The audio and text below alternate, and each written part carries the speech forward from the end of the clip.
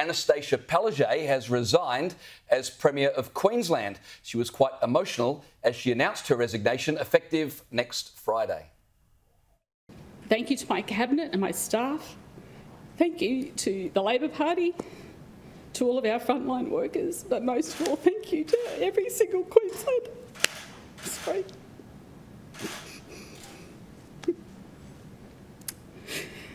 It's been the greatest on my life, and our best days are well and truly ahead of us. Who's more upset, Joe, Queenslanders or Annastacia Palaszczuk? Well, it's an interesting thing. I mean, I think Annastacia Palaszczuk is a genuinely nice person. And let's not forget, this is the woman who took the Labor Party in Queensland from a kitchen table. Like, literally, the whole caucus could have sat around a kitchen table after Campbell Newman just absolutely routed them. 7 or 8 seats. That's right. And she completely turned it around. So her sort of, I suppose, unassuming style of, the mum next door or the ordinary Australian battler sort of thing that she does very well. I don't know how much of it is put on and how much of it is real. Really resonated, clearly. Having said all that, I think, like everyone on this panel, I had some serious problems with the way she handled COVID. Interestingly, she was one of the courageous few premiers who initially said schools were safe and they were going to stay open. And then the Queensland Teachers Union had a bit of a stop work meeting and suddenly schools weren't safe. So great work to those.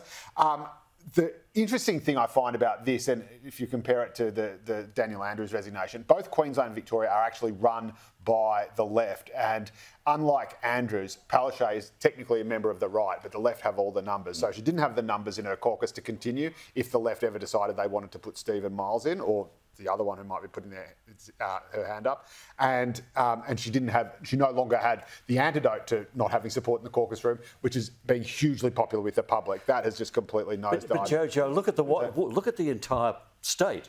The latest survey I saw was the LNP had 53% against 47% for Labor. The problem was she passed her use-by date, too many mistakes. She might have started out as an ordinary person, but she became a fairly haughty red carpet person.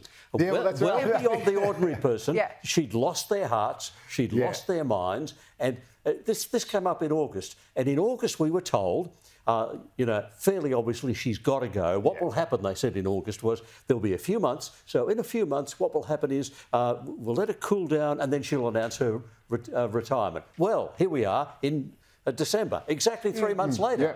And she was told if she does that, she'll go out a Labor hero. What did Albo call her today? A Labor hero. Yeah, but perfect. I mean, I just think goodbye and good riddance, to be honest. Joe, talking about the way she handled COVID was appalling. The ideal quote, Queensland hospitals are for Queenslanders. That is her legacy. There's a dead baby because of that. That is what she leaves behind, ridiculous commentary like that. She politicised COVID. She made a mockery of families whose loved ones were on the other side of the border. She trundled herself off to Tokyo, got an exemption for herself in the middle of the pandemic while everyone else was locked down, then let NRL families in during the NRL Grand Final. There were so many double standards during that particular 2-year period. Because Queensland stadiums aren't just for Queenslanders. Just, as somebody like me, I had family in WA, and that at the time was led by another dictator, Mark McGowan, and I was pro-families at the time, and that is what I remember of her legacy. And yet here's the paradox, right? She was all of that, and yet Queenslanders kept voting for her. Yeah, they loved her. And again, I think it was that kind of girl next door vibe she put out. She didn't come across as too haughty. She didn't come across as too pretentious. She didn't talk down to them. She came across as one of them. And again, I don't know well enough to know how much of that was real or how much of that was an act, because it resonated really well in focus groups. But yeah, clearly I think the ball, I mean, she wasn't even trying in the last year or so. Like, she was going on the overseas trips. She knew that the red carpets were hurting her. She kept going on them. Maybe she's just young and in love and that's what she wanted to do. That's great. But she clearly had given up a long time ago.